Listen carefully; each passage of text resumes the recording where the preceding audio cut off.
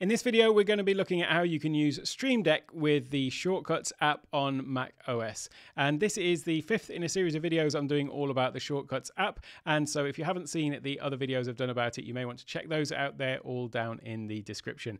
In this video, though, we're going to take a slight break from the app itself. And as I say, we're going to look at how you can trigger these shortcuts with the Stream Deck instead. Now, Apple themselves don't have a built-in plugin for Stream Deck. However, there is a third-party app that works perfectly well, and you can use that one instead. So let's come over to Stream Deck and have a look at how to get that, shall we? It is the usual process for installing plugins, which is that we go up to the Stream Deck store right up at the top here, click on that, and that will open up the store in a separate window, just like that. And then what we want to do is come over to the plugins section and then just do a little search for shortcuts. Spelling it correctly, of course. And there you go. We've got two that have come up. Actually, Lumia is related to lighting, but it's this one that we want, the one with the shortcuts icon on, funnily enough. And so here it is by Sentinelite. I think that is how you pronounce it, without the long pause in the middle. So you just install it from here. And then obviously, as you will know, I'm sure with Stream Deck, it just comes into the right-hand column down here. And so we just have to find that. And there it is, the shortcuts folder. And there is just one single action in there. So I'm just going to drag this on to show you this demonstration. Now, bear in mind that you may get prompted when you install the the plugin, I should say. You may get prompted to go and check your security and privacy section on your Mac. So that would be over here in System Preferences. And then from within here, it's going to ask you to go down to the Automation section, which is right down at the bottom. And then you want to just check that under Stream Deck, you have got access granted to the Shortcuts app. When you install the plugin, this will be put in there by default. It just may not actually be checked. And so you might have to go and unlock your system preferences and then just go and make sure that you have checked that so that it's given permission for the Stream Deck and this plugin to control your shortcuts, which obviously is the point of what we're trying to do here.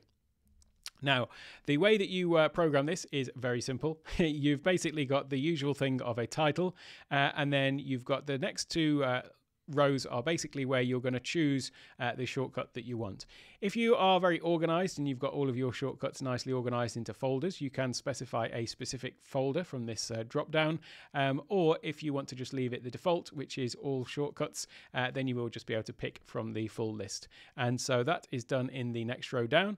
So you can see there it says shortcut, and then you just click on the little drop down and you can pick whichever shortcut you want from your full list. Now I'm just going to choose this one for now. This is the shortcut that we made in one of the previous videos.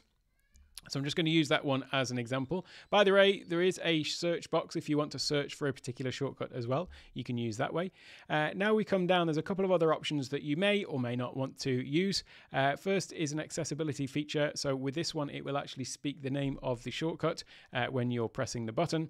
And then the next one is override title toggle on or off.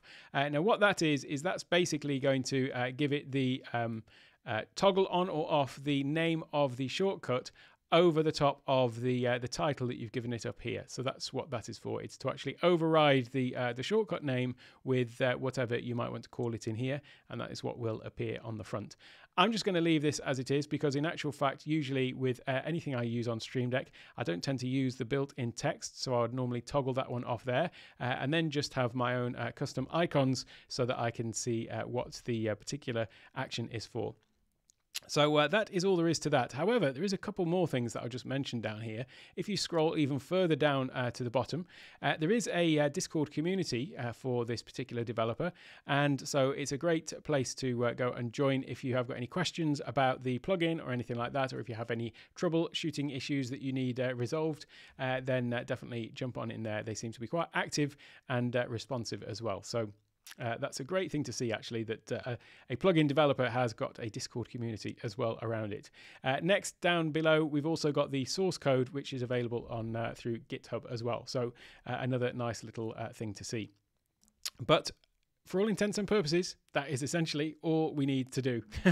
So if I just actually click on this button now, it is going to trigger that shortcut. And this was the shortcut. It was just a silly little thing, really. Enter your name, enter your location.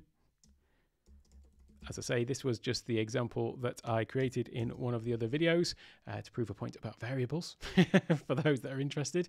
And then click done, and then it says, there you go, hey, hi Alec, what is the weather like in Thailand?